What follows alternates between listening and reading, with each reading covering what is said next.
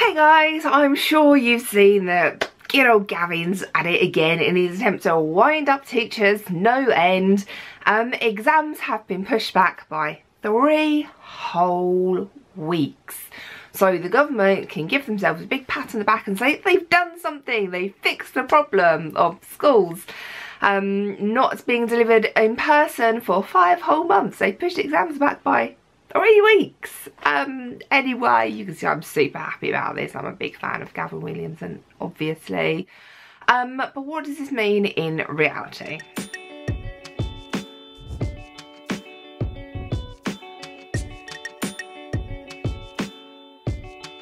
So I don't have to tell you that school was delivered online from March through to September when we went back, and schools are continually facing whole school closures, bubble closures, individual students being off sick with winter colds which they have to get tested for, and to make up for all of this disruption, to make up for the missed learning, to make up for the fact that you can't do practicals, or in maths you still have to learn everything even though you haven't had access to a teacher.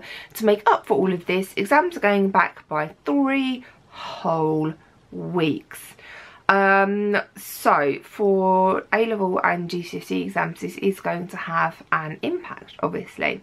Probably not the impact the government thinks it can do, but now the government can happily tick a box to say they fixed the problem.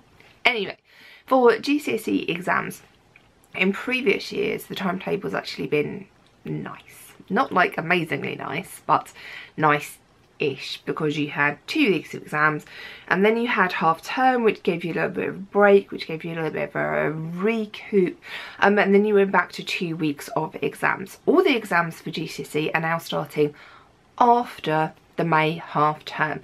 I have heard a rumour that there will be 1 maths and 1 English exam before half term, and traditionally the modern foreign languages speaking exams happen a couple of weeks earlier anyway, so we can expect those probably before half term. The exam timetables haven't come out yet.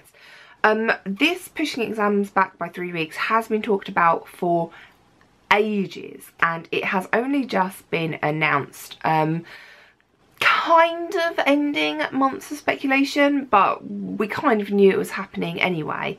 The reason is because timetables are very, very tight. We have to get papers marked and sent back and moderated before the deadlines for starting college and for starting university, and moving them back by 3 weeks makes things very, very tight. So that half-term break in the middle of GCSEs has now gone.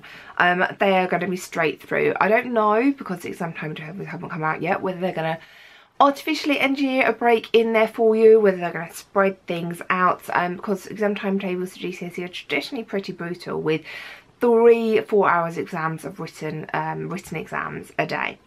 Exam timetables for A-levels are generally more spread out because you have less subjects. The exams are still spread over a month. However, the problem with this is that they have only pushed results days back a little bit. So what I think is going to happen with the A-level timetable is that it's going to be squashed. So instead of exams being spread over 5 or 6 weeks, for A-level you might generally have 1 or 2 exams a week. You might actually see that accelerated quite a bit more to maybe like 4 or 5 exams a week, having a couple of exams on the same day, which they have generally avoided before. And because they have to get them done a lot faster, because the exam days are still happening in August. Exam days have not been pushed back that far.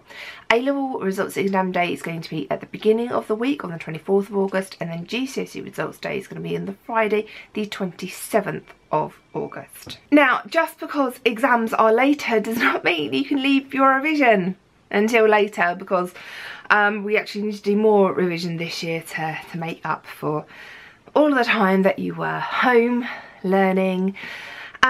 So good luck with this, guys. I'm going to be here with you every single step of the way, partly because I love you and I would do it for you anyway, and partly because there's nowhere else for me to go ever. Anyway, we're all going to be fine. The pandemic will be over soon and everything will be back to normal. Ouch!